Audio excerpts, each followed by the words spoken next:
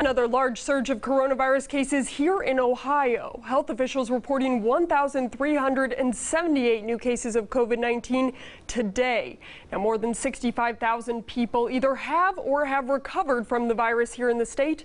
3,058 deaths are reported, with 22 deaths in the past 24-hour period.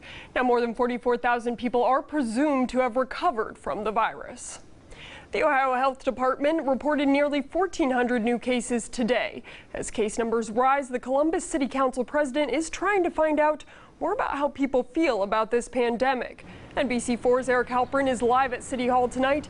Eric, Council President Shannon Hardin is hoping to get feedback through a new survey.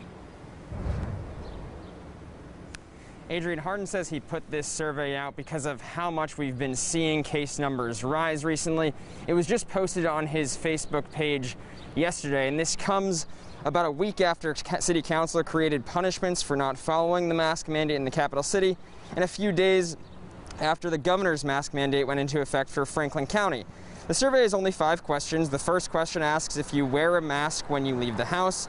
The others ask people how safe they feel doing certain things, like going to church, the grocery store, or indoor sporting events. And there's also a question about the mask mandate, asking people how confident they are the mask mandate will decrease the number of cases in the community.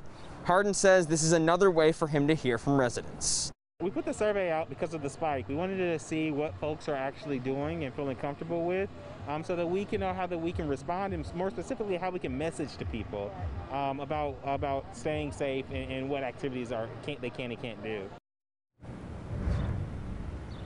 And this is the first survey like this Hardin has put out since the pandemic started. He says his office might put out more in the future related to other coronavirus topics. Live and local for you in Columbus, I'm Eric Halpern, NBC4.